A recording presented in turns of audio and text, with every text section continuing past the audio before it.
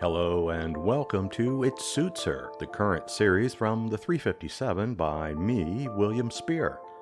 The bloom of friendship between Celia and Maxie has wilted under the raging frost of their mutually inflicted antagonism. What started as caustic barbs, interrupted by moments of civility, now lacks any human qualities. Can it get any worse? Listen to episode 10 of It Suits Her.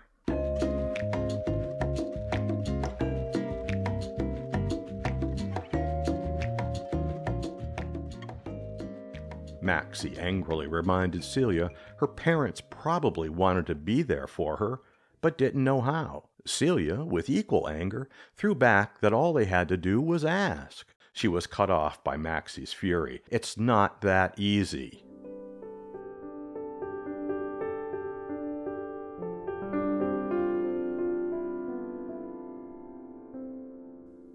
She let him speak. He stepped away and reduced the chance of further damage by collecting his thoughts and carefully choosing his words. My friends and I started with nothing but endless auditions. Eventually, I got some roles, started making a name for myself. She leaned forward with interest. Not too much, but enough to encourage his monologue. Then a bit of success came along, and things changed. I was meeting new people who wanted me to be gracious and witty like the characters I played. A cocktail in my hand and a charming comment on my lips. I went to their parties, made them laugh, and got my picture in the papers. The roles got bigger, and the success even more so.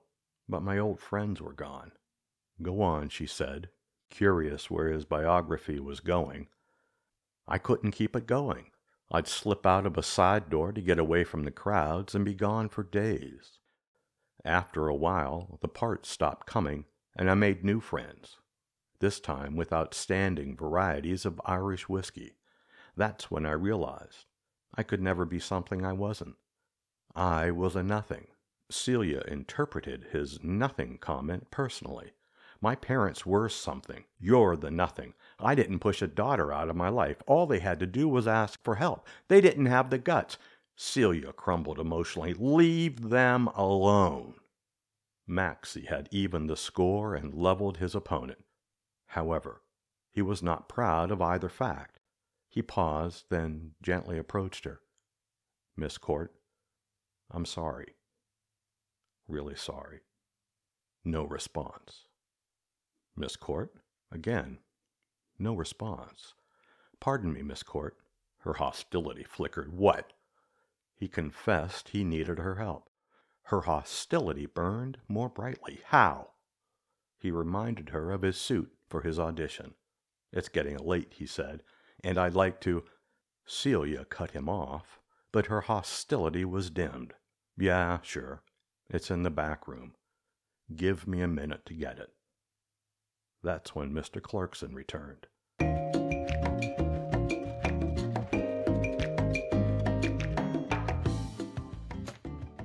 You've just listened to episode 10 of It Suits Her. Series theme is through the courtesy of Michael Cobran, and additional music is by Les FM. Theme for Maxie's Regret is by Haramachi Music. All are at Pixabay. The 357 is written and produced by William Spear. Thank you for listening.